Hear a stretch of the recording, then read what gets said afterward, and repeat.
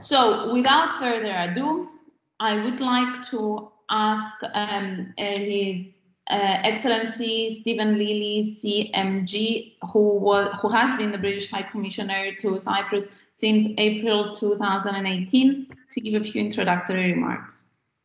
Well, Dr. Hadjigeorgiou, fellow speakers, ladies and gentlemen, it's a great pleasure to be here. Let me add my own thanks to everybody who's been involved in the organisation of tonight's webinar, including the British High Commission, Andreas Demetriou, who's also online. And if you do I apologise in advance that I have to leave when I've finished, but if you have specific questions for the British government, then feel free to put them in the chat and we will pick them up. But let me say what a pleasure it is to collaborate again with UCLAN on this latest transparency seminar. UCLAN is a pioneer of British university education in Cyprus. It's a long-established friend and partner of the High Commission, and it's always a pleasure for us to work with you in support of issues that will further increase understanding between the UK and Cyprus, and actually will contribute to the development of both countries. And I'm really pleased that this latest collaboration is to promote greater awareness of what is meant by transparency and its importance in making states more open and accountable. A strong commitment to open government and open societies is a central feature of the UK government's Global Britain strategy and our mission to be a force for good in the world. Some of you will be aware of the Integrated Review of Security, Defence, Development and Foreign Policy, which we published in March this year. That's the British government's foreign policy doctrine, if you like. And as part of that, we committed ourselves to be more active in shaping the open international order of the future, working with others to ensure that it's fit for the 21st century and more resilient to short-term shocks and long-term challenges. Now, the Integrated Review recognises that open societies are crucial building blocks in a sustainable international order, modelling inclusive, accountable and transparent governance. The review commits us to working with our partners and with civil society to promote effective and transparent governance and to support strong, transparent and accountable political processes and institutions internationally. You will see that the word transparent and transparency comes up a lot there. Now, this builds on the very clear commitments that we have already made as a founding member of the Open Government Partnership, which celebrated its 10th anniversary earlier this year.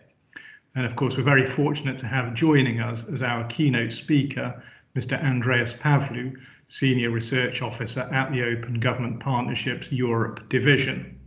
I don't want to preempt Mr. Pavlou, but I do want to draw attention to the Open Government Declaration, because this has been endorsed by all 78 member countries of the partnership. And it effectively sets out what the partnership is for. It commits us to embrace principles of transparency and open government with a view towards achieving greater prosperity, well-being and human dignity in our own countries and in an increasingly interconnected world. There are detailed commitments in a number of areas, but specific, I think, for today, to increase the availability of information about governmental activities, to support civic participation, to implement the highest standards of professional integrity throughout our administrations, to increase access to new technologies for openness and accountability. Now, of course, Cyprus isn't part of the Open Government Partnership, but these are principles that I think are relevant to any government and which all governments should aspire to. Transparency has also been an important element of the UK's presidency of the Group of Seven this year. Participants of the G7 summit in July agreed the 2021 Open Societies Statement, which, among other things, reaffirms and encourages others to commit to accountable and transparent governance as part of a democratic system. The statement is consciously issued as it recognises at a time when internationally freedom and democracy are under challenge from an increasing range of threats. And it's very explicit about this. And it's, of course, not just the kind of really big, obvious threats like rising authoritarianism and violent extremism and terrorism, but it's also from threats that are directly relevant to today's subject: electoral interference, corruption, manipulation of information, disinformation, all things that are directly related, as I say, to transparency agenda. And among other things, the signatories to the Open Society Statement have committed ourselves to coordinate effective responses to shared threats to human rights, democracy, and the rule of law, to promote economic openness and resilience, and to prevent and tackle corruption and illicit financial flows, and to promote integrity, transparency, and accountability. And it's just worth re-emphasising not only that the Open Government Partnership already has 78 member governments or signatory governments, but also the G7 statement is not just the statement of 7 countries. It was signed by a number of other leaders who were present at the G7 summit.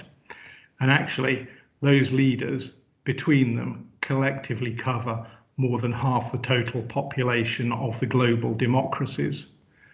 So I think we can really say that there is global momentum towards greater transparency in government. And I think we can also say, I think this is really important, that transparency is not a sort of optional extra for developed countries. Actually, what these statements are saying, what our integrated review is saying, is that transparency is an integral and essential feature of a successful functioning democracy. Now, my final point is to say that the Open Government Partnership members have also pledged themselves to contribute to advancing open government in other countries by sharing best practice and expertise. And that's exactly what we're trying to do by supporting events like today's webinar. For me, the nature of the UK-Cyprus relationship means that this is an area where we are well placed to exchange best practice. Dr. Hadjigeorgiou referred to a web of different international agreements and groupings, and of course to the Commonwealth and the Council of Europe. We also, of course, have at a kind of even deeper level our shared common law systems, the institutional links, shared heritage, a huge web of professional and educational training and qualifications shared across both countries. There's a lot of common ground between us, a common outlook on many issues. So if British experience is relevant anywhere, then it should be relevant here in Cyprus, but also in the other direction. We can learn from each other. So on that note, let me just say once again that I'm very pleased that UCLAN have brought us together again in this forum to discuss and share expertise and experiences from both countries. And I hope that today's discussion creates and generates new ideas about how our two countries can work together to promote transparency at home and in the world. And I wish you a very fruitful discussion. Thank you. Thank you very much. I should have made an announcement at the beginning that the event carries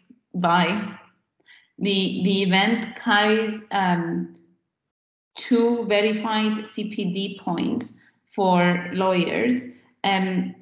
Everyone who is admitted in the meeting has returned their consent form, just to let you know that you have to stay for the duration of the seminar in order to receive the 2 CPD points. Not that you wouldn't want to stay here anyway. So with that announcement also out of the way, I would like to invite our keynote speaker, Andreas Pavlou, to deliver his presentation. Before I do a few words about Andreas, he is a senior research officer at Open Government Partnership Europe division. His expertise lies in transparency and access to information related policy in the EU and across Europe, as well as in citizen engagement and participation.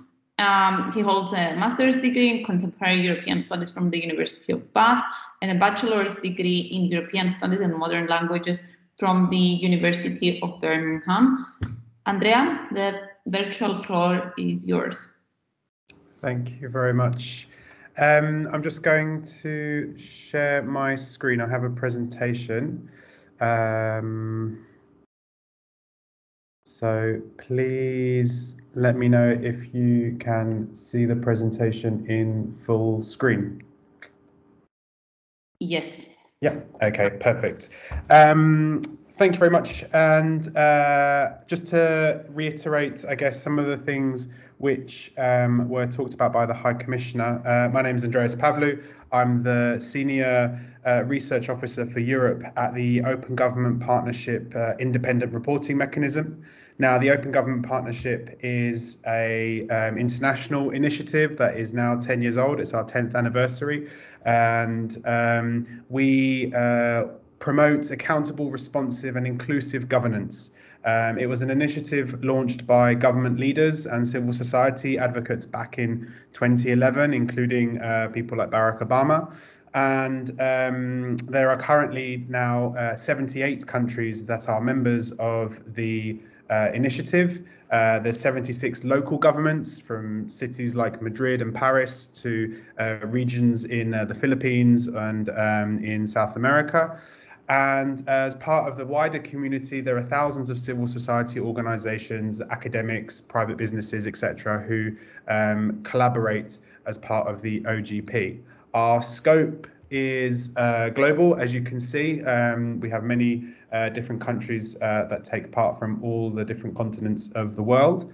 And the way that we work is that upon joining the initiative, governments collaborate with civil society to co-create 2-year action plans. And these action plans include concrete reforms and commitments towards enhancing transparency, enhancing civic participation and public accountability. Now, this particular model that we have ensures that civil society organizations and citizens are directly able to influence and draft commitments that governments then take forward and implement. And since we began in 2011, we've seen over 4,000 commitments made globally by our members, by member countries. Now, my role in the independent reporting mechanism as a senior research officer is to provide that accountability side of it. So there's, on the one hand, it's great that these countries make all these commitments. On the other hand, there is now my role and a role within my team as well that I work with to provide accountability. So in the independent reporting mechanism, we monitor and assess the commitments and the ambition of those commitments, but we also assess the implementation and the final results of those commitments as well. So there is a learning phase where countries can then use those findings to also improve upon their commitments in future action plans as well. And all of this takes these are we do in reports that we produce, and these are also published alongside the kind of self-assessments that governments themselves also publish. That's how the OGP works. That kind of gives you a sense of where I'm coming from, and hopefully explains a little bit further what the High Commissioner was also referring to in practice. But today I'm going to be talking to you mainly about the context here in Cyprus and the right of access to information and transparency in the Republic of Cyprus. I'm also going to be talking a little bit about the history of how the law came about, and what the law actually looks like, how you can use it, and how it's actually worked in practice in some cases. I'll also cover some of the challenges and provide my own recommendations about how I think the future of the law will need to be seen in practice. So, what is government transparency? I mean, we talk about it, people understand it's a very important thing, but government transparency is about knowing who, why, what, how much, and how government operates. It's about enabling the public and helping the public to hold power to account. It also helps safeguard and prevent corrupt activities to the best it can. And transparency is also important to enable citizens to participate in decision making. If they have the information, they're able to, at the very basic level, you could say if you have information, you're able to then vote on who you want to be in power. But there's also citizen participation outside of those electoral processes, where transparency is also very important when you're talking about legislation, etc.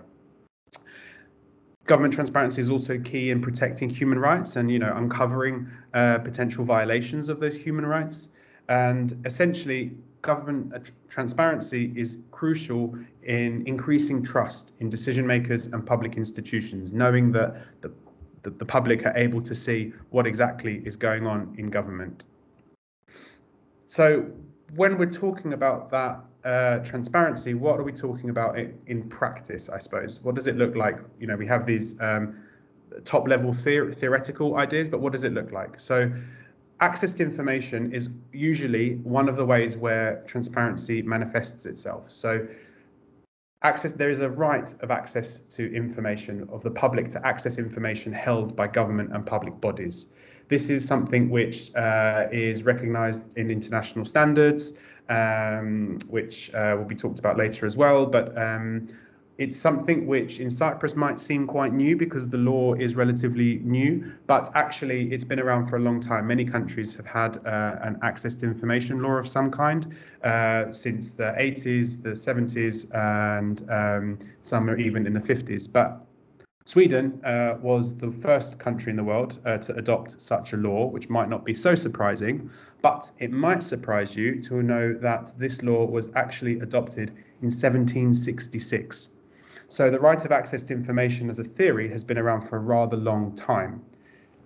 More recently, there have been efforts to standardize some of these, the right, and in 2009, the Council of Europe adopted a convention on access to official documents, which has actually recently been ratified by the minimum number of countries required for the convention to now be adopted throughout the Council of Europe region, which would include Cyprus as well. The right of access to information, also sometimes referred to as RTI, is recognised as a fundamental human right as well by the European Court of Human Rights. Now, that fundamental human right is recognised within the freedom of the right to freedom of expression, with the idea that you can only express yourself fully if you have access to information. The other thing to remember is that access to information, there are two parts of access to information as well. One is proactive access to information, whereby governments proactively publish information. And then there is a reactive part of it, which is the right of you as citizens and as individuals to request information from government and receive that information. Now, in practice in Cyprus, that is, well, that's what we'll talk about now. The right of access to information in Cyprus, as I said, is relatively new. 10 years ago, however, there was a piece of research conducted by some civil society groups, one called Access Info Europe, which is a Europe-wide organization based in Madrid. And they did this, they produced a report with some local civil society organizations in Cyprus on the right of access to information. Now, this research included over nearly 400 requests to public bodies, 20 public bodies, of which 7% provided information to the requests. 72% of those public bodies or 72% of the requests, sorry, were not answered at all. There was complete administrative silence. They received no response. That is quite bad, really, as you can imagine, and something which was a huge finding at the time. In terms of proactive transparency, the research found that core information like budgets or expenditure information is only available proactively by in 13% of the public bodies that were researched. Now, since then, legislative proposals were produced in 2014, and there was civil society campaigning, of which I was also a part of. And in fact, at one point, the minister at the time, I think for Public Order and Justice, had committed to producing a law which was the best in Europe, or with the highest European standards, which is something which still probably is to be seen and to be researched, but that's what they committed to. The law was finally adopted in December 2017, Law 184I/2017, and it came into force 3 years later in 2020, December 2020. So it's not even a year old yet, but with 3 years for preparing for the law to come into force, you would imagine that that would mean that institutions would be fully prepared for implementing the law once it came into force. That's something which is questionable, I think, and I'll come to later as well. Now, the law itself, I'm just going to explain a little bit about it to give you a sense of what exactly it means, how exactly it works, and what it kind of looks like. So the law is in many ways a copy of the British law, which is quite a strong law and which makes sense given the similar legal framework and infrastructure between Cyprus and the UK. Now, the law gives anyone the right to request information from government institutions. That means anyone. That doesn't necessarily mean only citizens. It could be anyone. And it allows you to request information from the executive, parliament and judiciary, although obviously we're focusing on the executive here. And in terms of how you make that request, it may seem like interacting with public services and with institutions in Cyprus is quite difficult, but essentially this makes it really, really simple. All you need to do is send a message, whether that be an email or a letter or whatever, but all you need to provide is your name, a contact address, and a description of the information that you're wanting. You don't need to provide a reason as to why you want that information. And institutions are required to answer within 30 days of you sending that request. Now, there are fees that technically they could apply if, for example, you wanted paper versions of a document that is hundreds and hundreds of pages long. But in reality, those kinds of fees don't really exist in practice because the majority of the information is probably going to be requested via electronic copies and online, so the costs are negligible, if anything. The law also includes sanctions for officials who decide to destroy documents illegally, essentially. So, for example, if you were to make a request for a document and the public official were to destroy that document or delete that document after you've requested it, that would be considered sanctionable and is something which they would get a financial sanction for. If you're not happy with the answer to your request, you don't get a reply, or the information is somehow not full in terms of what's provided, or you've been charged fees that you don't agree with, or you just don't get any response, you also have a right to an appeal as well, which can go straight to the Information Commissioner, which is a body that was set up specifically to oversee the implementation of this right. It's actually the same person who is also the Privacy Commissioner, and that is quite common in other countries such as the UK, where that role is held by one body because of the kind of interactions between the two rights. Now, the Information Commission is a free appeal system as well, which is good, and its decisions are binding. So if it decides that the information should be made public, then the institutions should do so. The Information Commissioner can review documents that are requested. It has powers of inspection, so it could go to a ministry or a public body and inspect the documents and inspect the buildings and files. And if for whatever reason an Information Commissioner's decision is appealed, those appeals go to the Supreme Court, who then have the final appeal. And that could be taken by the government if they don't agree with the decision, or you could always take it if you don't agree with the decision of the Information Commissioner yourself. Now, that all sounds great, and it might sound like that you can just get all kinds of information, but it is worth remembering that the law also provides for legitimate exceptions. So there are some exceptions to transparency which are legitimate and which are allowed by international standards. And there are reasons why government might not want or wouldn't be required to give public information to the public at certain points. So here is a full list of those exceptions in the Cypriot law. As you'll see, there are one list which is the exceptions. There's 3 exceptions there which are outside those international standards, and are things which could be questioned. But you will also, and all these exceptions are,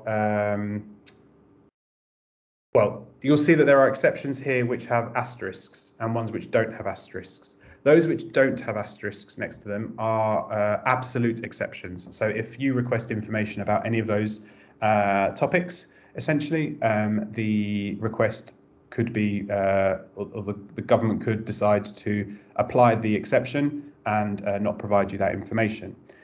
You'll see that some exceptions here have 1 asterisk, and that means that they require a harm test. Now, that means that when someone makes a request for that particular piece of information, whether it be national security here or development of government policy, for example, the public official needs to consider whether disclosure of the information will lead to an actual harm to that interest. So if it does, then they might decide to reject the publication of that information. You'll also see that some exceptions have 2 asterisks next to them, and that means that they require a public interest test.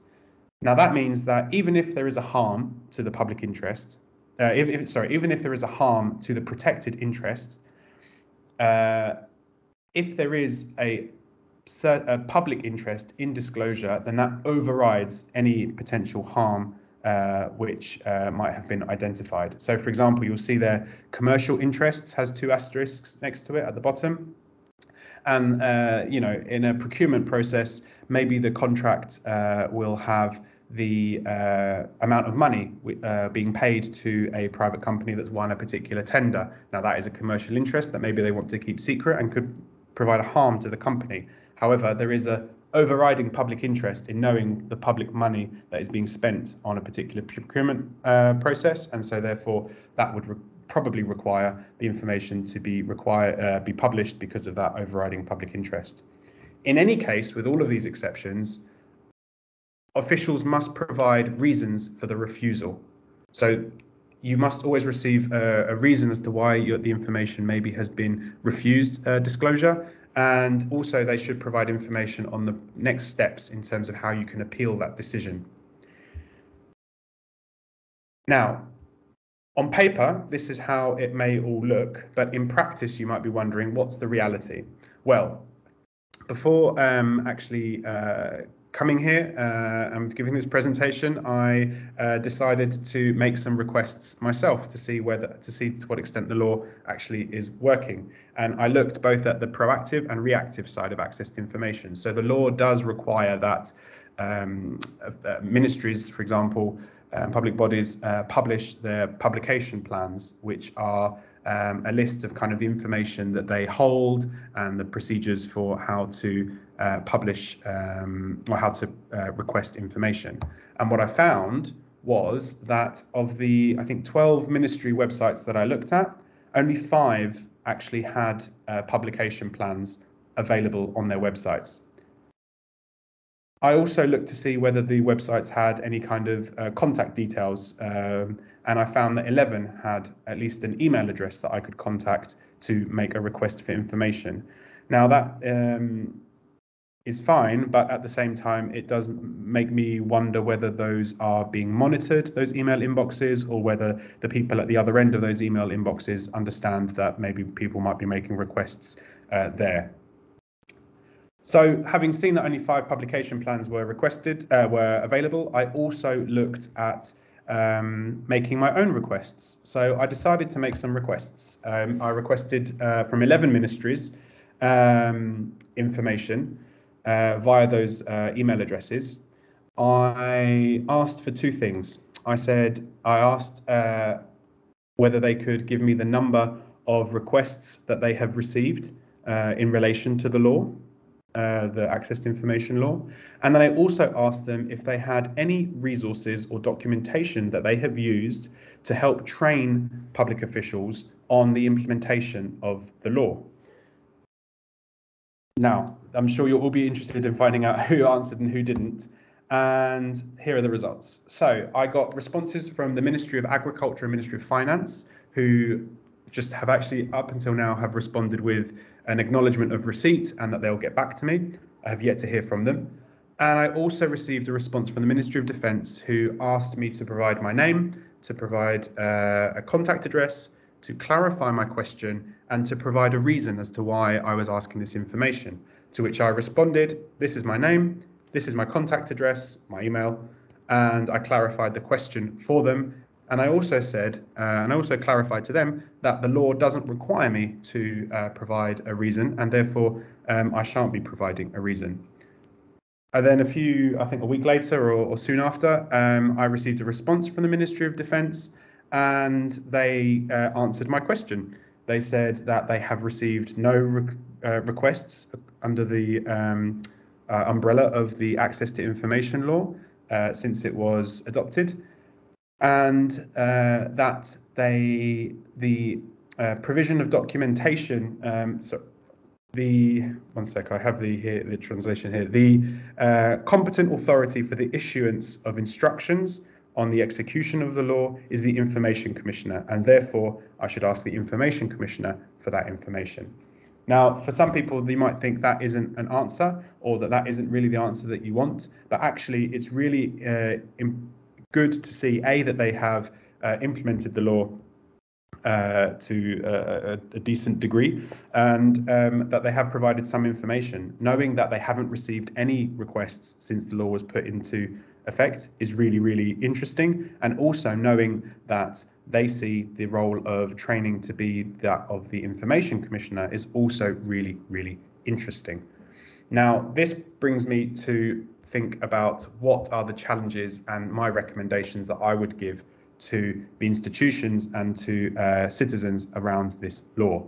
So the first thing I would like to say is that I really, really think it's important and it's evident that officials need training. Public officials need training on how to implement this law. They need to understand what their role is, how they're supposed to answer requests, and that they have these publication plans published on their websites. That's really, really, really important. That's something which is a requirement by the law, and so if they're not doing that, they're already breaking the law in that respect. The other thing to remember is that the Information Commissioner needs to be far more proactive than it currently is. It's evident that officials maybe aren't trained effectively if they're not answering requests or these publication plans are not available online. The Information Commissioner needs to be in contact with them and needs to be ensuring that the law is being properly enforced. So that also requires that the Information Commissioner do some public awareness raising for the public to understand what their rights are and how they can request information and enable them to do so effectively. Now, the Information Commissioner is also due to be producing an annual report on the implementation of the law. So I'll be interested to see what that looks like when they produce it. And I assume they will send it to Parliament for approval and for discussion. But in any case, I think it's evident that the Information Commissioner needs to be doing far more than it already is. Last time I looked on their website, there was maybe one communication from January early this year, and there's been nothing since then. And I think that's really, really a lot more needs to be done, basically, from their side to make sure that this law is effective and works properly.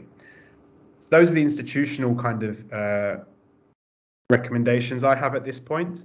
I don't think that we need to be looking at reforming the legislation. It's really more about making sure that what we have on paper at the moment is put into force and into practice.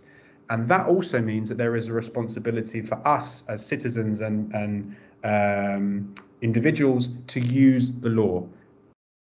That means we as citizens, lawyers, students, journalists and civil society organisations and everybody need to be using this law and need to be making requests to make sure that institutions are accountable for their actions. It also requires that we as individuals are challenging these poor procedures. So where they don't respond, we need to challenge that. We need to take it to the Information Commissioner, who is a free appeal system. We need to make, if they overuse exemptions, or if they use poorly the exemptions that are in the law, we need to challenge it. And we need to be building a case law around this so that the law is more effective, so that it's clearer what information can and should be made public, and to essentially hold institutions accountable for the information that they hold and the role that they have in making sure that we as individuals and as citizens are informed and are able to participate effectively in public policy making, hold governments to account, protect our human rights, etc., etc. So my call, I guess, at this point is for you as individuals to make your own requests, to think about what information do you need for research that you're doing, maybe some kind of journalistic investigation you are conducting. What information do you need from these institutions? And I would challenge you to make requests and make sure that the law works. I'd like to say at this point, thank you for listening to me. If you want any more information, I'm happy to answer any questions. My email address is there. I have a Twitter handle. You can also contact me. There's more information about the Open Government Partnership as well on the Open Government Partnership website. And if you'd like access to the report as well from the research from 10 years ago, then that's also available on the accessinfo.org website, and I can share those as well. But at this point, I'd like to say thank you very much and hand it back to Nasia. Thank you so much, Andrea. I have about 1 million questions for you, so I really look forward to the Q&A. Before I give the floor to Klearchos, because I just can't help myself, I will share an anecdote. Something that happened to me. I have on numerous occasions tried to get information from the government for research purposes. I almost always fail. The one before last time that I tried to get information, I was working on a project and I was actually an external consultant for a government body. So I was a private researcher doing work for the government, but I thought it would be an interesting exercise to try and get the information in my capacity as a private researcher, so rather than as a government contractor. So I contacted the police and I asked for information on a breakdown of the nationality of the people who are convicted of different crimes. And I was told very explicitly, no hiding, that they are not providing this information because they're worried that they would be accused of racism. I then had to do my job, the one that I was getting paid for, so I contacted the government, the part of the government that was paying me, and I told them I can't get the information as a private citizen. I need you to get the information for me, and they did. And the interesting part of this story is that when I got the information, I don't think there was actually any evidence of racism here. I mean, they weren't. I think that the job that the police was doing was a good job, but they are so worried that the information they provide is going to be harmful to themselves or potentially will be harmful to themselves, that they are, I think, creating even more mistrust. So yes, that was my story. I will now yield the floor to my colleague, Dr. Klearchos Kyriakides. Klearchos is a senior visiting fellow at UCLan Cyprus. He's a senior visiting fellow of English law and legal practice. He is also a non-practicing solicitor in England and Wales, and he's hugely passionate about transparency. So I think there is, there are very few people who are better suited than Klearchos to give a talk on this. So Klearchos.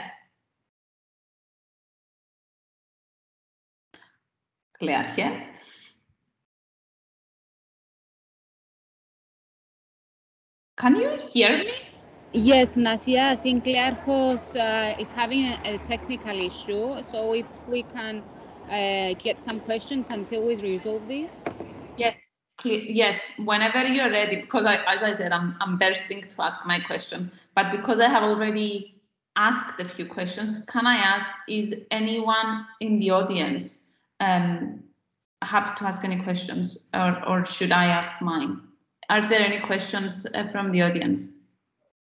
Andrea. Oh, sorry, it's Andreas. Andrea, sorry. I'm sorry about that. Hi, everyone. First of all, big thanks to Andreas Pavlou for his very excellent and comprehensive presentation on the law. My question has to do with privacy issues. I understand that, it's been, 5 years now since the GDPR has been put into force. I think slowly but surely the Cypriot society has somewhat gotten used to using the law. And, sharing an experience with Nasia for when I was working in the private sector, I have to say that there were fears, but now I think that even the people who have the companies that have to implement it are less fearful of privacy laws.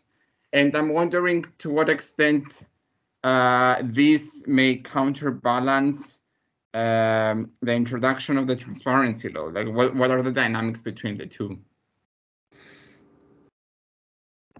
Yep, shall I answer that, or is there any other questions? I can go straight into that. No, please answer the question, and then we'll take more. So often people think that transparency or access to information and privacy are going to be sort of two ends of the spectrum, and that they're not compatible, or there's some kind of problem there. But they serve two different purposes, right? Like the GDPR serves as to protect people's personal data and their privacy, versus the Access to Information Law, which is about government-held information being available to the public. Now, these aren't, they have those two different aims, which aren't necessarily incompatible, but there is a tension between them, and that does require judgments to be made, right? And it's a grey area, so it's not clear-cut necessarily all the time. Often, so on the one hand, the privacy, and in terms of the private institutions, that's one, like businesses, that's one thing. When it comes to how the privacy laws are implemented by public institutions alongside the transparency law, that's where it starts to get a little bit more complicated, maybe. And questions like, to what extent do you publish the names of public officials? To what extent do you publish the names of people who make decisions or not?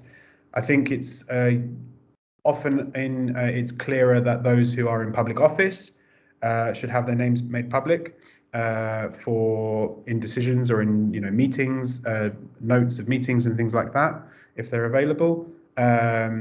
Potentially senior public officials as well, but should the note taker at the meeting, if they're a low administrative official, should their name be made public? Is that fair? Is that not? Is that reasonable? And it's something which essentially, until cases come in front of the courts or in front of the Information Commissioner, it's really not easy to tell yet where the line is really.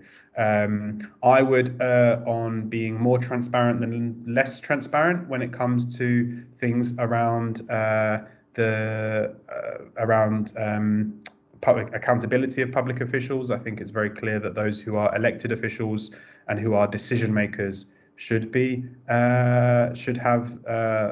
there is an overriding public interest in having those names available, where maybe a meeting has happened and there's notes of a meeting which someone has requested. I think, on the other hand, when it comes to data, for example, like the police data, there are cases where you don't want to release certain information about individuals, for example, or where publishing people's names might put them in danger if they're individual police officers on a particular case, or even if it's specific data where you have identified one person from a specific country, that potentially is a breach of that kind of personal data, which means they could be identified. So I'm not an expert on it, but it's a grey area essentially, and it's something which will be clarified over time. But many other countries in Europe are dealing with it. I would point to also the UK Information Commissioner, who has loads of great guidance on it, and which probably will be more relevant to the Cypriot context because of the similar jurisdictions as well. So I would say have a look at what the Information Commissioner in the UK says about that. Thank you so much, Andrea. Just to be clear about the example I gave before, the information I was looking for was aggregated data, so statistics, nothing to do with privacy, and still I had a problem getting it. Andrea, you have your hand up. Yes, I just wanted to ask something, Andreas Pavlou. You mentioned that you submitted a series of requests. So I wanted to ask you whether there is a specific way or a template which we'll use when invoking our right to information, because when I did it with the Ministry of Defense in the UK, was a simple letter, no templates. Is this the same way in Cyprus as well? I believe so. I mean, so the way I did it was I wrote an email which said, under the law 184/2017, I'd like to request the following information, bullet point with my questions, and then signed it off with my name. There wasn't a template. It wasn't evident to me that there was a template. There was no information really from the institutions about how to do it. So that was the way that I did it, in the most simple way. I think it was important at this stage probably to quote the name of the law so that they understand what their obligations are, and that it makes it more difficult for them to say, as institutions, that they didn't understand under what law you're making a request for information. In somewhere like the UK, that's not required, and you can just make a request, and the institutions automatically are supposed to treat it like an access to information or an access to environmental information request. But I would probably be cautious. I mean, there's arguments for and against it inside, but I would probably say it's better to just quote the law in that respect, to not say that you're making a request under the law, so that the institutions are aware that under what expectations you're getting a request. But that isn't necessarily how it should be. They should be applying the law regardless of whether you know which law you're making a request under. Thank you so much. We have another question from the audience, Julie Papanikolaou. Right. Yeah, thank you. Thanks, Andreas, for your excellent, for your presentation. The info was very, very useful. What I wanted to know is, you said that the Information Commissioner is the competent body who will oversee that the law is implemented properly. And clearly, according to your research, there are a few gaps. So who would oversee that the Commissioner is actively ensuring that the law is being implemented? Is that up to the public or how?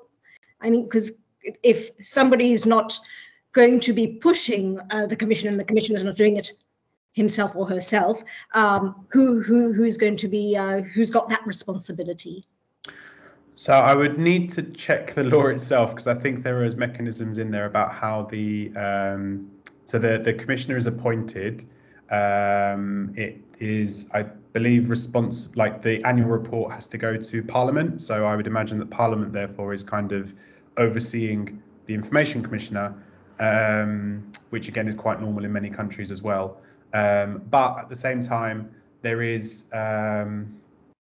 the public pressure, pressure from the media, etc., for someone like the information commissioner to be doing their job properly, also has its role to play. And I know in some countries, particularly in the Balkans and also in the UK, that media, journalistic pressure and public pressure more broadly has, I guess, kept the information commissioner active. But I'd need to double check legally what kind of the requirements are or how it works, but there is a lot to say about the importance of the media and the public in keeping the pressure up. And in many ways, that comes down to people making appeals to the commissioner. If the commissioner sees that people are using the law, then they're probably more likely to respond to some of these issues as well. So, yeah. Thanks. Okay. Thank you so much, Klearchos. Good to have you. Very pleased to be with you. Can you just make sure that you can hear and see me all right? Is that okay? We can both hear and see. That's great. So we started the conversation without you, and I was just about to start with my questions, but I think I will have to wait for another half an hour. So the floor is yours. You have been introduced already, and we're waiting for your presentation. Thank you very much. I'll just make sure that I can share this with you. Let me just press the right buttons. Okay. Can you just confirm that you can see the slides? We can, yes. I'll just blow them up for everyone to see. Okay, well, have they blown up? Yes. Right, good afternoon, everybody. Thank you very much for attending. I'd like to express my gratitude to the chair, everybody who's been involved in organising this event, my fellow speaker, who's our keynote speaker, of course, Andreas Pavlou, and the British High Commission for all of their support. What I'd like to do over the next half an hour is build upon the earlier presentation by focusing on the transparency that we have up to a point in the executive branch of government in the United Kingdom, and to tease out some lessons which may be applicable to the Republic of Cyprus. So without further ado, let me begin by looking at some words and the dictionary meaning of some of the words that are going to pepper my analysis. I'm going to refer here to the online Cambridge Dictionary, which defines the noun transparency as the characteristic of being easy to see through. And this is the essence of what transparency is all about, the ability to peer through the walls of government and to look behind those walls of government. It's difficult in practice because there are physical walls, but there are also what I would call spiritual and emotional walls, which in certain parts of the world prevent a citizen from penetrating those walls. I'll explain what I mean by that as we go along. The noun openness, interestingly enough, is defined as quite simply honesty. So the idea of being open is not only a concept that's associated with transparency. The idea of being open is also something that's synonymous with honesty. And honesty, of course, is a noun that is associated with the quality of being honest. And the adjective honest is defined by the Cambridge Dictionary as telling the truth or being able to be trusted and not likely to steal, cheat, or lie. And when we look at the concept of corruption in government is often, though not wholly, associated with stealing, cheating, or lying. Of course, corruption is also associated with the misuse or the abuse of power. As for accountability, this is defined as the fact of being responsible for what one does and being able to give a satisfactory reason for it, or the degree to which this has happened. Now, I've deliberately begun by zooming in on these words transparency, openness, and accountability, because they are three of the, together with, let me rephrase that, accountability, openness, and honesty are among the 7 principles of public life that were defined by Lord Nolan, then a law lord during the mid-1990s, as a result of the then Cash for Questions scandal, which blighted the government headed by Prime Minister John Major from 1992 until 1997. These are the principles which must guide the conduct of everybody who holds public office in the United Kingdom. I've listed the 7 for you on the slide. You can read the details on the hyperlink that I've given you. But the 3 that are relevant to this presentation are the ones that I've highlighted there: accountability, openness, and honesty. Now, what am I going to do in the next 25 or so minutes, 30 maximum, is advance 4 propositions. And my overall aim in advancing these 4 propositions is to suggest to the members of the audience, especially the members of the legal profession, that in any specific case where the client or the citizen is seeking either truth or justice, the new Freedom of Information law in the Republic of Cyprus is a very handy tool to have in the lawyer's toolkit.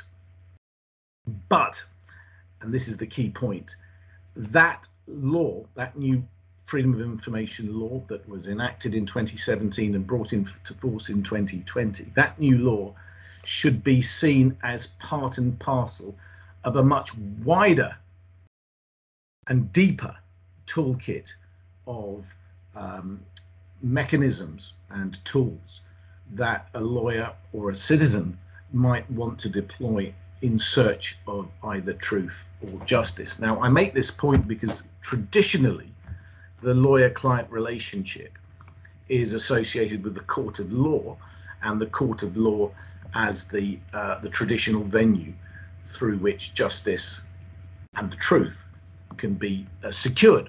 But my message to you today is that, yes, the new Freedom of Information law is very important, and as a backup mechanism, the court is there to help ensure that that new law is fulfilled. But that law should be seen as part of a much bigger picture, or a much deeper and wider toolkit, and that a lawyer advising a client should adopt a holistic approach to trying to secure justice and to trying to secure access to the truth through information, accurate information. So here are my 4 principles, or my 4 propositions rather, which are going to guide my analysis today. The first proposition is that transparency goes hand in hand with accountability and other fundamental principles associated with a modern democratic society under the rule of law, such as open justice, open government, freedom of information, and public consultation. So transparency is interlinked with those other concepts that I've mentioned. The second principle, the second proposition rather, that I'm going to put forward is that freedom of information, which is the concept that is at the heart of the new law in the Republic of Cyprus, and it's also the heart of the Freedom of Information Act 2000 in the United Kingdom. Freedom of information is bound up with freedom of speech, freedom of expression, freedom of the press, and other manifestations of the common law notion of freedom under the law. The third proposition is that freedom of information laws are key enablers of transparency and accountability. However, such laws are not enough, especially in a sovereign state such as the Republic of Cyprus, or indeed the United Kingdom, those freedom of information laws must, if they are to be effective, be supplemented by other enablers, such as a democratic anti-corruption culture, which is steeped in ethics and embedded with what I call the facilitators of transparency and accountability, some of which I'll discuss in this presentation. The fourth proposition is that there is much to learn from what has gone wrong, from what has been put right, and from what has been done well in the United Kingdom. So those are the four propositions that I'm going to be advancing throughout this presentation. Let me begin with the final one. The screen has frozen. Let's begin with the final one by learning from what has gone wrong in the United Kingdom in the dim and distant past. And I'm going to use here as my case study David Lloyd George.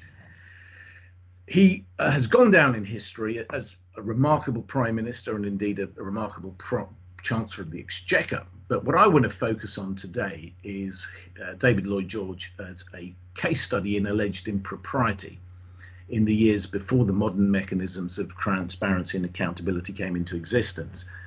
Now, he held the post of Chancellor of the Exchequer, the Ministry of the Treasury, to all intents and purposes, from 1908 until 1915, and he was Prime Minister from 1916 until 1922. He was the first and hitherto the only solicitor to serve as the Prime Minister of the United Kingdom. Several barristers, by contrast, have served as Prime Minister, including Asquith, Attlee, Thatcher and Blair. But here is the key point. As a Minister of the Crown and as Prime Minister, David Lloyd George engaged in a number of legally or morally questionable activities which were carried out behind closed doors and in the absence of the modern mechanisms of transparency and accountability available today. So let's have a look at briefly what he did or allegedly did wrong. Firstly, and this is, I would suggest, relevant to some of the things that have gone on in the Republic of Cyprus and some of the allegations that have been flung around, and indeed some of the court cases that have established wrongdoing in the executive branch of government and indeed in the local government. David Lloyd George was involved in the so-called Marconi insider training scandal. You can look it up in the Encyclopedia Britannica or other appropriate sources for the details. The point is that David Lloyd George, as Chancellor of the Exchequer, together with Rufus Isaacs, the Attorney General, and one or two other ministers, conducted their business affairs in private in a way that brought their private business interests into conflict, or appeared to bring their private interests into conflict with their public duties. And even though these ministers got away with it, the nub of the allegation against David Lloyd George was as follows, and I'm reading here from the motion that was moved from George King's counsel, who later served as Solicitor General and Lord Chancellor. He was a very senior lawyer, but also a politician. He alleged that the ministers involved in this scandal breached a very basic general principle. No minister ought to engage in transactions which may bring his private interest or his private sense of obligation into conflict with his public duties. And one of the things that we'll see a little bit later on that's gone well in the United Kingdom, up to a point, is the attempt to address this particular problem.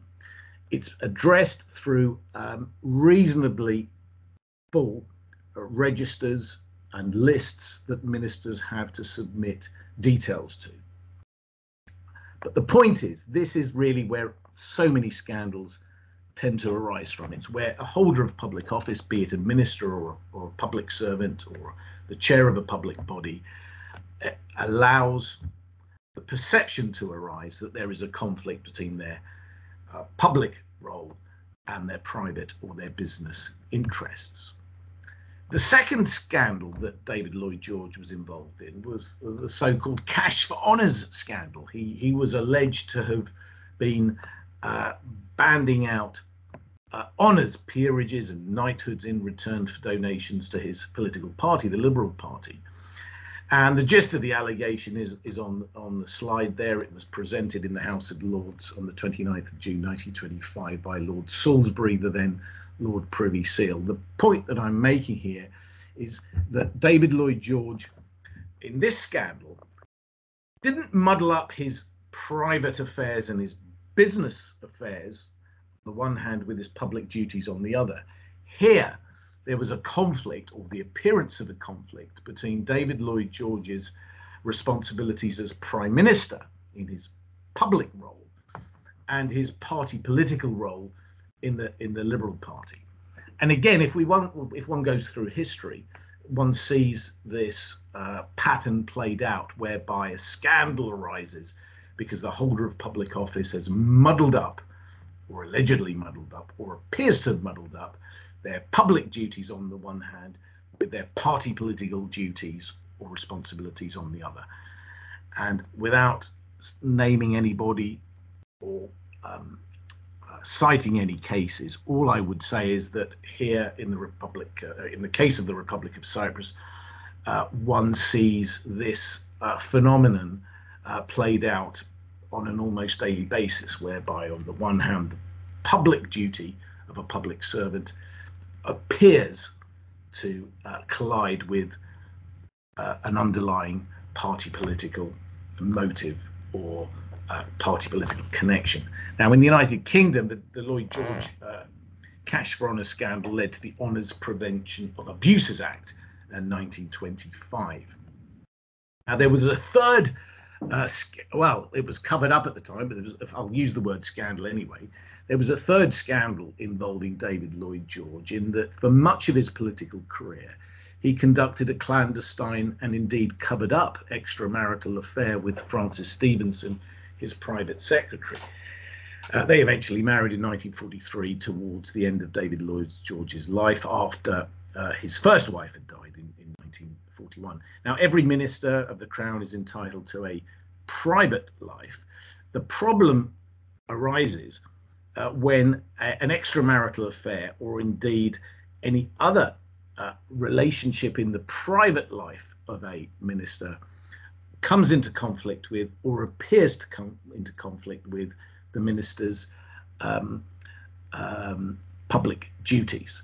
And again, without naming any names or citing any cases, one can think of examples from the Republic of Cyprus, where a prominent public figure has a public role and an appearance worse has arisen, whereby the family relationship appears to have come into conflict with the public duty. And this is something that emerges from British history as well. Perhaps the most graphic and horrendous example of this arose from the Profumo scandal in 1963, where the problem wasn't so much the extramarital affair conducted by John Profumo with a lady who was sharing herself with the Soviet attaché in the then Soviet embassy in London. The minister, John Profumo, made things worse by misleading, or appearing to mislead, Parliament about the affair. He claimed that there was no impropriety in his relationship with Christine Keeler, whereas clearly there was, and he actually resigned as a result of the scandal. So these are some lessons from British political history that are worth bearing in mind. So to sum up on David Lloyd George, what we learned from David Lloyd George and his various scandals is, number one, if you're in the public sector, do not allow your background, business interests to be muddled up with, or appear to be muddled up with, your public duties.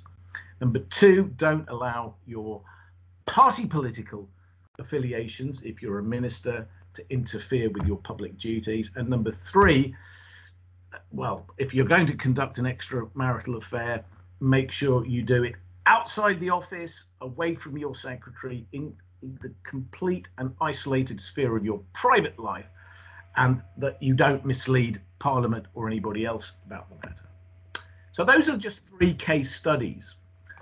What I just said to you about accountability going hand in hand with transparency is something that's reflected in the UN Convention against Corruption. I've given you there a quotation from the foreword of Kofi Annan. You can read the full convention in the hyperlink that I've given you. The point that Kofi Annan has made here is that the convention sends a clear message, he claims, that the international community is determined to prevent and control corruption. It reaffirms the importance of core values such as honesty, respect for the rule of law, accountability, and transparency. And those principles are embedded in Article 5 of the UN Convention Against Corruption, which refers to the rule of law, the proper management of public affairs, public property integrity, transparency, and accountability. So that goes back to my proposition that transparency goes hand in hand with accountability. And the United Kingdom has tried to fulfill the spirit and the wording of the UN Convention Against Corruption with a number of initiatives, such as the 3 that I've placed on the screen. Let me just move on now to the legislative framework. The legislative framework in England that promotes transparency, accountability, and other features of democratic anti-corruption culture. Now, the question here is whether the Republic of Cyprus has all of these elements of law in its domestic legislative framework. That's something that the lawyers in the audience might want to just look up and consider. But in England, at least, in England, I'm speaking about England because the position may be slightly different in Wales, Scotland, and Northern Ireland, where there are devolved governments. But in England, the anti-corruption culture is built around acts of parliament such as the Honours Prevention of Abuses Act 1925 that I mentioned earlier, the Public Record Act, which was the forerunner in a sense to the Freedom of Information Act, that was limited to the release of public records into the National Archives, or the Public Record Office as it used to be called. The Parliamentary Commissioner Act 1967 facilitates transparency in a sense through the Ombudsman. The Theft Act, of course, enables crimes such as false accounting to be prosecuted. Some of the members of Parliament who were caught up in the expenses and allowances scandal were prosecuted under the Theft Act for false accounting. The leading case on that is the Crown and David Chater and others, which reached the Supreme Court. The Public Interest Disclosure Act facilitates transparency through the whistleblowing mechanisms that apply to the private and in this context, the public sector. The Government Resources and Accounts Act 2000 facilitates the publication of annual audited accounts by government ministries. The Freedom of Information Act 2000 has already been mentioned. I'll touch upon that a bit later on.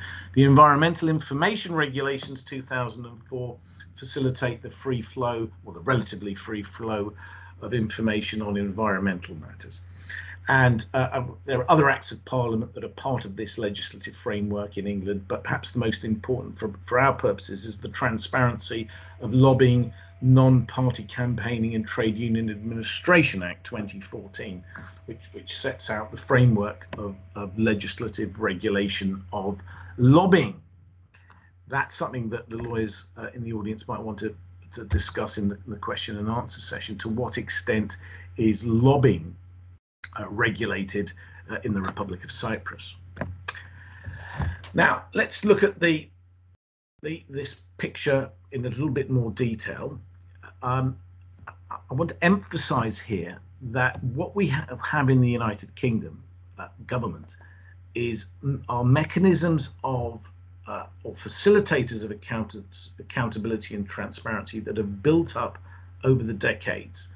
And by and large, they are effective, although as we saw yesterday in the House of Commons when a resolution was adopted in relation to the House of Commons Committee on Standards, there is a counter argument that some of these mechanisms, or that specific mechanism, is not fit for purpose. So I'm going to, if anyone wants to find out more details about what happened yesterday in the House of Commons, I've given you the link, the hyperlink to the proceedings of Parliament, which can be read. That's at the penultimate bullet point on the screen. So what we have in the United Kingdom is a culture of, I would suggest, ministerial correspondence and other communications with parliamentarians, and perhaps more importantly for today's purposes, citizens. We heard earlier that there is a culture of non-responsiveness in the Republic of Cyprus to requests for information from citizens. I've experienced that over the years. I've sent one letter after another, and I've sent one fax after another in the days of faxes, and I've sent one email after another in the days of email to government ministries in the Republic of Cyprus to request information or to request answers to questions, and I've received zero response, absolutely zero response. Sometimes I've received a response, but the sometimes are exceptionally rare. The point I'm making here is perhaps the most important ingredient of transparency is the ability of a minister or a ministry to respond to a question, whether the question is put in verbally or in writing. But if a question is put verbally at a meeting, one can understand a minister giving a guarded, wishy-washy response. But if a question is put to a minister or a ministry in writing, the least that the citizen can expect is an answer to that question in writing. And I would suggest, for all of the details, for all of the structures of accountability that exist in the United Kingdom, perhaps the most basic one is the culture of correspondence, which in my experience by and large works in the United Kingdom. If one sends a letter or an email to a government ministry or a public body, by and large one will receive a response. One will initially receive, if it's an email, an auto response. We don't get that in the Republic of Cyprus very often. We get an auto response from the email system acknowledging receipt, and a few days later one tends to receive an email providing a more substantive response. Other mechanisms of accountability in the United Kingdom include the doctrine of ministerial accountability to Parliament, internal government procedures under the Cabinet Manual and the Ministerial Code. I asked the question here as to whether in the Republic of Cyprus there is an equivalent of the Cabinet Manual, and whether there is an equivalent of the Ministerial Code, and whether either of those documents have been published in the way that the UK equivalents have. Perhaps in the question and answer session somebody can advise me. When I did write to the Presidential Palace to request copies of various documents that are equivalent to the sort of documents we have in the United Kingdom, this was I wrote to the Presidential Palace 3.5 years ago on this matter. I didn't receive a response. I didn't receive a response to my reminder email. The good thing with the United Kingdom is one can go onto the websites of various public bodies or the gov.uk website and find these materials that in the United Kingdom we take for granted. So what I put on the screen here and on the next page are a list of the structures of accountability. You can go through them in your own time. Let me now, judicial review is part of this picture, and failing all of this, one has press freedom, investigative journalism, and academic research to help plug the gaps or open the walls of secrecy in government if something is going on behind closed doors that needs to be brought to the attention of the public. And hopefully if that happens, it happens in a lawful way without any breaches of things such as the Official Secrets Act or breaches of confidentiality or data protection and so on. But the point I'm making, this is the message that I want to bring across, is that as you can see from these slides, the United Kingdom has a number of different mechanisms of transparency. Another mechanism of transparency is the concept of the independent public inquiry. Now here, this is something I'm very pleased to see we're seeing developed in the Republic of Cyprus. I can think of the public inquiry into the Mari disaster, chaired by Mr. Boliviu, a senior lawyer. We had the Begis inquiry into the collapse of the banking system after 2013. We had the Arestis inquiry into the collapse of the cooperative bank. And more recently, we've had the Nikolados inquiry, or the Nikolados investigation. I think it was called an investigation rather than an inquiry, into the alleged golden passport scandal. So the Republic of Cyprus has followed the English model of holding public inquiries. In England, it's a little bit more advanced in the sense that, as you can see from the ongoing Grenfell Tower inquiry into the fire in Grenfell Tower, the inquiry has itself voluntarily created a number of mechanisms of transparency, such as the website, such as its hearings, which are open to the public and live streamed as a general rule. The evidence is published on its website. Other correspondence and documents are published, and there's even a Grenfell Tower inquiry YouTube channel. Now, in the Republic of Cyprus, if I can make a recommendation here, two recommendations. Firstly, if a lawyer is advising a client and is seeking truth and justice, well, the court is going to be helpful as one potential route to both truth and justice. The problem is that the court has a very limited role. In a criminal case, it's there to determine guilt or non-guilt, as the case may be. And in a civil claim, the role of the court is there to uphold or to dismiss the claim. A public inquiry can go beyond narrow legal questions to look at deeper issues, such as systemic problems, or to look at institutional or alleged institutional failings. And this is one of the things that I noticed in some of the inquiries in the Republic of Cyprus, that this approach was by and large adopted, that the inquiries didn't just look into specific legal issues, they looked at systemic problems and alleged or actual institutional failings. I'm looking at the time here, so I'm going to wrap up within the next 5 minutes, if that's all right. The thing that we've done reasonably well in the UK government, and as regards ministers of the Crown who are in Parliament, and they all are, the UK Parliament, what we've done reasonably well in the United Kingdom is compile lists, published lists of ministers' interests, including the list of relevant interests held by the partner or close family member of each minister. And that list of ministers' interests is published by the Cabinet Office. You can go and find it on the hyperlink that I've given you there.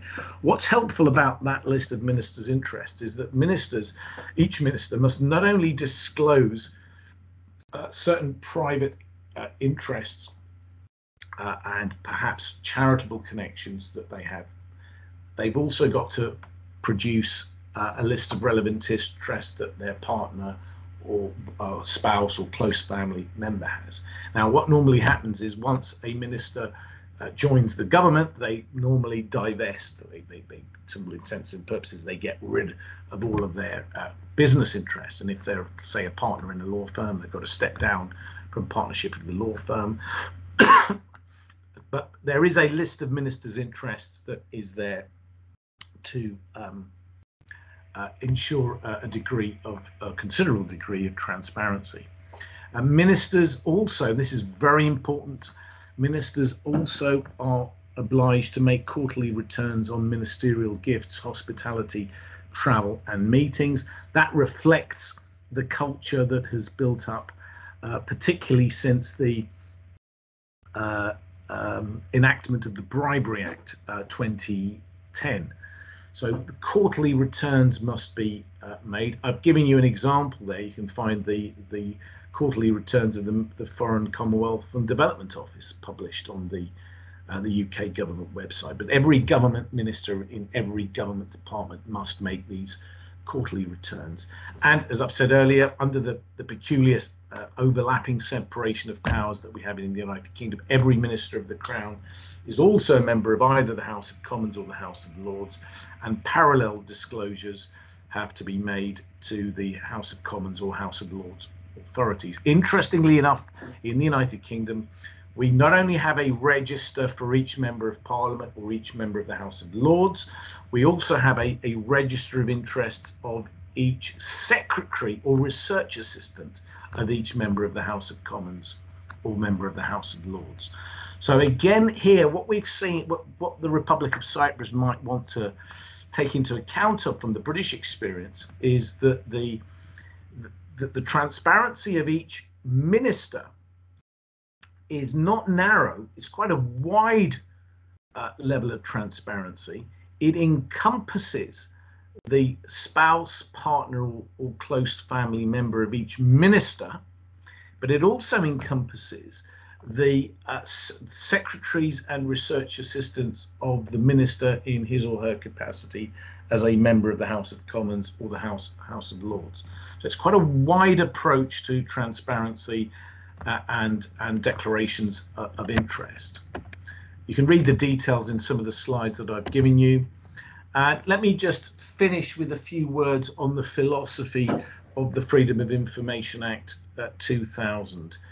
The background to this is censorship, and the censorship that was applied most obviously by Hitler's Germany, Stalin's Soviet Union, and other totalitarian regimes of the 20th century. And the philosophy of freedom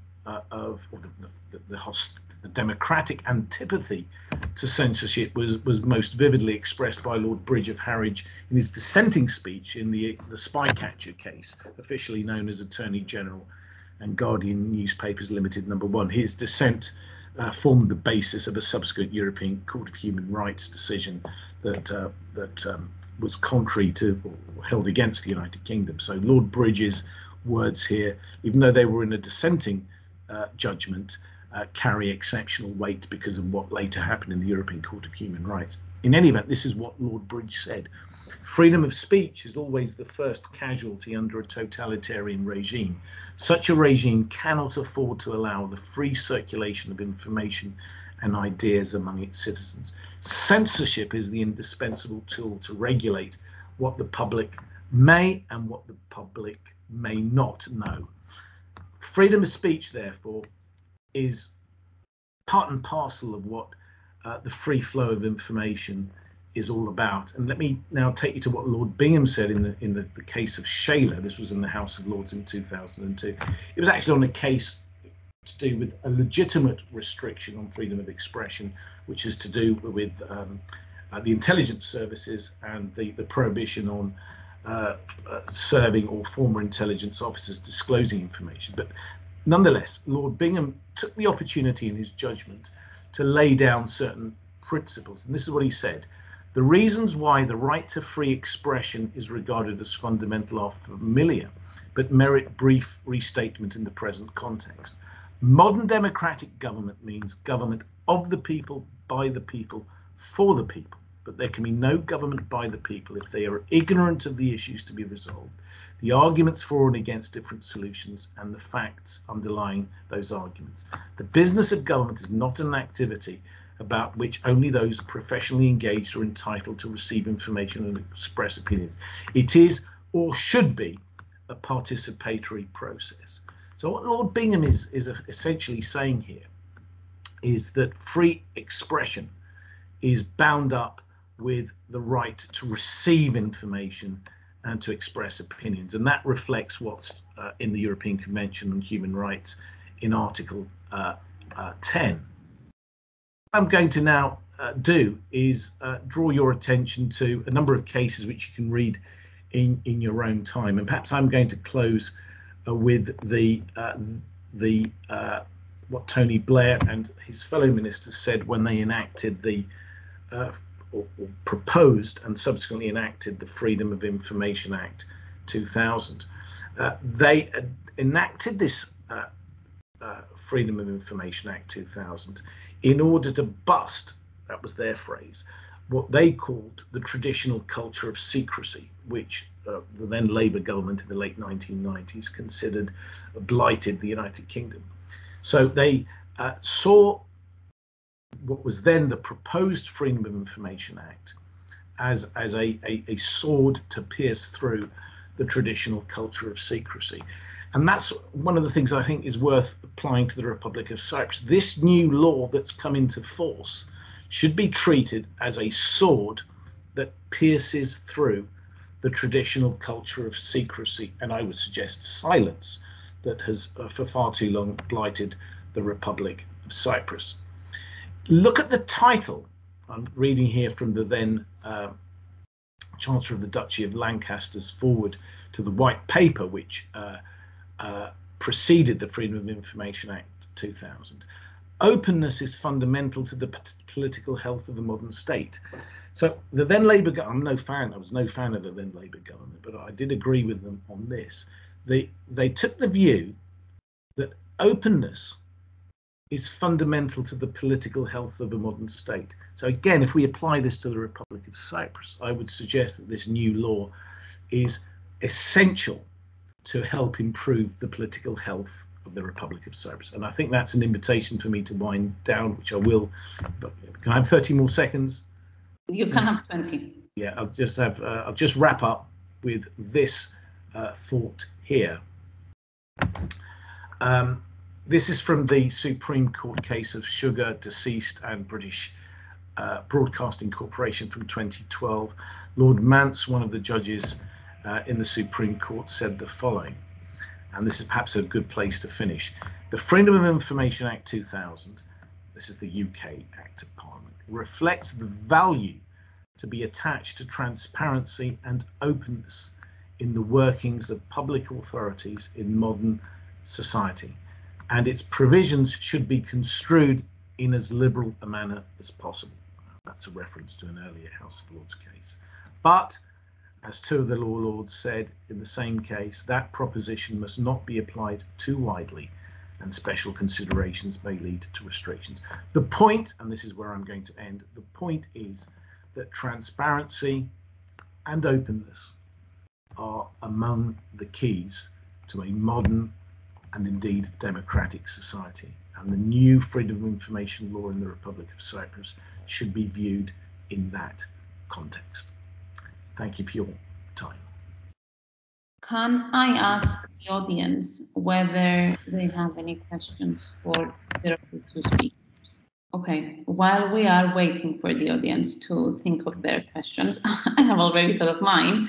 So I have two questions for Andreas, and then I have another question for both Andreas and Klearchos. So the two questions for Andreas are more technical in nature, and then the last one is directly related to my own research, so I'm totally abusing your knowledge here. The first two questions are, if I do send an email to the government and I ask for information and they totally ignore me, what remedies do I have? Do I just go back to the information commissioner? Is that what happens? So that was question number one. And the second question has to do with the exceptions within the law. And you mentioned that there are three exceptions that are outside international standards. And I wanted to hear a bit more about that. Why do you think they've been included? What was the rationale there? What are your thoughts about them, etc.? Okay, yep. So in terms of if you don't have any response, if you receive administrative silence to your requests, I think the first thing would be to try to write to the institution again, just to see if you can get a response from them. That isn't technically, I guess, what you are required to do, but I think it's probably a good practice to do so. Although obviously they should have answered you in the first place. And then I would go to, if again you don't receive a reply, I would go to the Information Commissioner and send your appeal, basically, which would be a very basic, I sent this request on this date, I followed up again on this date, and I still have yet to receive a response. Can you please pass a judgment on that basically, and require them to give me a response. So I think that would probably be the best way of going about it, simply because it shows due diligence on your side to have done as much as possible. But you could go straight to the Information Commissioner if you wished. And can I interrupt? Can he impose any penalties on or the department itself? I would need to double check. I think in some jurisdictions they do impose penalties, and those could be financial penalties on institutions for not responding to requests. I would need to double check in the separate situation because, and again, it will depend on the severity of the issue and how often it might be occurring, etc. I don't know if in the early days that would be the best approach versus kind of enhanced training and enhanced support, but it's something that could potentially be explored. And if it's not already in the law, then it could be something that might be worth amending in the future if it's seen as appropriate. But it does have its limitations. And then the other question, which was, sorry, about exceptions. Exceptions. So when I talk about international standards, there are various bodies and kind of template access to information laws that are in place. So there's like I mentioned, the Convention on Access to Official Documents, which is the kind of European standard, let's say. Not necessarily that all countries follow that model. There's also an African version and a version from the Americas as well. And but then you also have other institutions like the EU who have their own access to information law, which then, is sort of like it's another standard in some ways, although it's slightly different, obviously. With regard to the exceptions in the Cypriot law, which aren't kind of covered by those international, kind of generally agreed international standards, parliamentary privilege was one that's also included in the UK law, which is something that is just kind of an anomaly from the way that the jurisdiction is in terms of the parliamentary sovereignty and things like that, and carried over into Cyprus.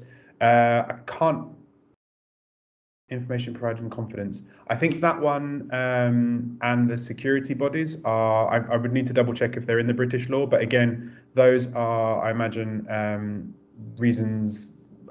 I mean, the good thing is that they both have a public interest test on them. So regardless of whether they're outside those international standards, if there is an overriding public interest in the information being requested, then it should be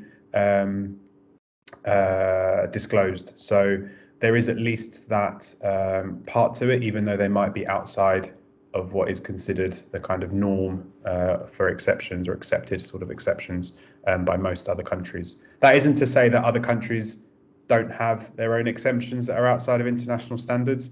That's something which campaigners across Europe and in many other countries are also trying to sort of reduce and narrow down. But in Cyprus, given the relatively new nature of the law, it's, I think, more a challenge to understand exactly how broad or not the exceptions will be interpreted, regardless of whether they're part of international standards or not. So I think, again, it's a case of we need to start using the law and seeing how it's applied and where these exceptions are being used and challenging that over time to try and make sure that they're as narrow as possible and that the broadest possible access to information is provided. Thank you so much. Can I just add a footnote to what Andreas has said?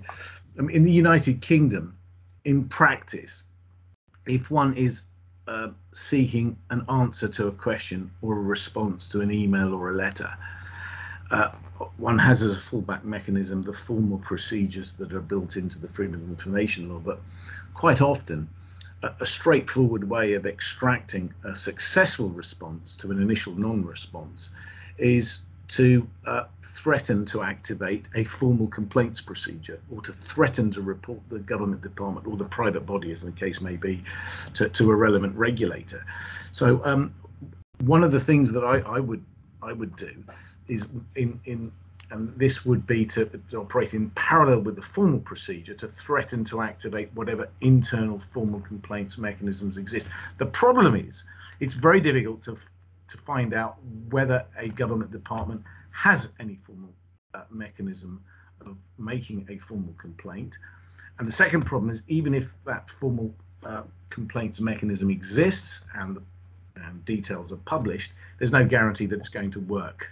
So this is the problem you have when you're trying to transfer the experience of the United Kingdom to the Republic of Cyprus. In principle, it sounds good, but when you apply it in practice, it doesn't often work, because we don't simply have a complaints culture or a formal complaints culture in the Republic of Cyprus in the way that we do in the United Kingdom. That doesn't mean that we should accept that state of affairs, which is unacceptable, but I would suggest lawyers should be at the forefront of promoting good practices, such as requesting copies of formal complaints policies and formal complaints forms, so that they can be filled in and submitted if necessary. I'd also just want to add there as well that if failing all of those kinds of processes, there is always the kind of public pressure and media pressure that can also kind of force the hand sometimes. But that's obviously another blunt instrument that you might be able to use. But hopefully you don't have to go that far. Thank you so much. So my last question, unless anyone in the audience has any burning questions. Nope. Okay. So my last question has to do with the culture of lack of transparency in Cyprus rather than the legal mechanisms. And I was wondering whether I could have your thoughts on what you think explains this culture of lack of transparency in Cyprus in particular. And I have a rather wild hypothesis that I was wondering whether you could comment on. This country has been in a state of national security crisis in one way, shape, or form from essentially the moment it was created, from 1963 onwards, at the very least, from 1974 onwards. And I was wondering whether this idea that we are in a national security crisis since the moment Cyprus was born has contributed to a lack of transparency, because in the national security crisis, we don't share that much information. So yeah, that was my wild hypothesis. I was wondering whether you think it is totally out there or whether it has any merit. And can I start with Andreas and then go to Klearchos? Yep. I mean, my caveat here to all my answer is that I'm a British Cypriot. I'm based in the UK, so I'm not, totally familiar with the Cypriot context in the same respect. But I think probably your assumptions have merit, and I would say that often, in many cases, those security questions are used as an excuse for a multitude of sins in Cyprus, and is one reason why many things in Cyprus don't necessarily advance as smoothly as or progress as smoothly as they could do, because of security issues, whether they are legitimate excuses or not. So I think you're probably hitting something there, but there might be other reasons as well. Yeah. Thank you so much. Klearchos? Yes, very good question. I've been thinking about this for some time.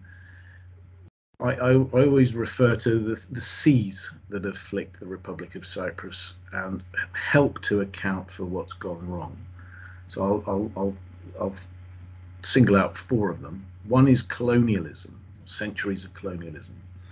The Turkish and then the British colonial authorities were not as transparent as one would have wished them to be, and that's partly because those colonial epochs unfolded in an age when transparency was not given the high priority that it has been in the post-1945 epoch, and more recently in the post-1960s epoch. And as a result of colonialism and other factors, we have really this top-down form of government.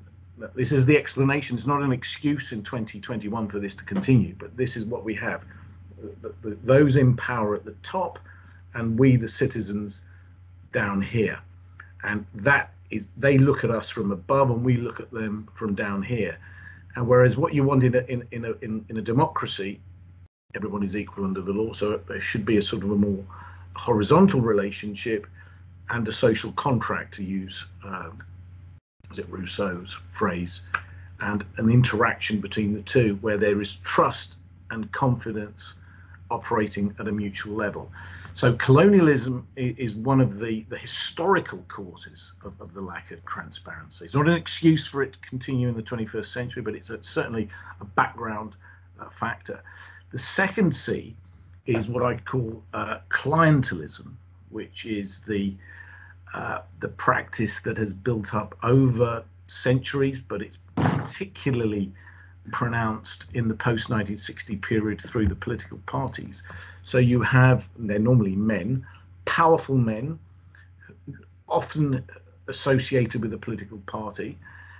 They have their own networks of power and patronage and influence. And if you want anything done, you try to fall under the, I've not done this, but I know others who've done this, you fall under the wing of one of these powerful men who may or may not be in a political party, and those powerful men can help you find work, they can help you secure a permit from a government ministry, they can secure an answer to a question that you've put to a minister that's gone unanswered, and help you come into contact with businesses and business opportunities that can help your business flourish.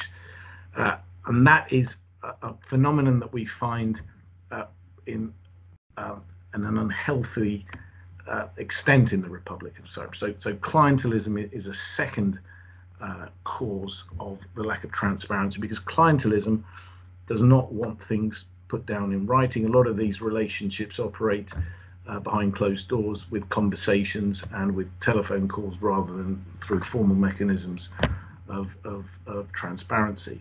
So clientelism is a second cause. It's no excuse, but it's an explanation. The third C is, of course, conflict, and wherever you have conflict, you try to duck and dive and survive rather than build up a democratic culture. So in the United Kingdom, we've never been invaded, at least not since 1066, and if we exclude the Channel Islands, which are not part of the United Kingdom, we've never been invaded since 1066, never been subject to an occupation. We haven't been subject to a civil war since the 17th century. We've never been subject to the sort of internal and international pressures that have blighted the Republic of Cyprus. So what happens when you have conflict is the instinct to survive. What can I do as an individual to survive?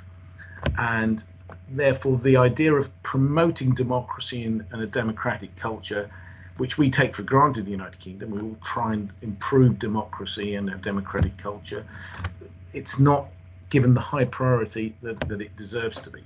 So the third C is conflict, and the fourth C, and I have to mention it, is corruption. Corruption has become endemic in the Republic of Cyprus, both in terms of its criminal and its non-criminal manifestations.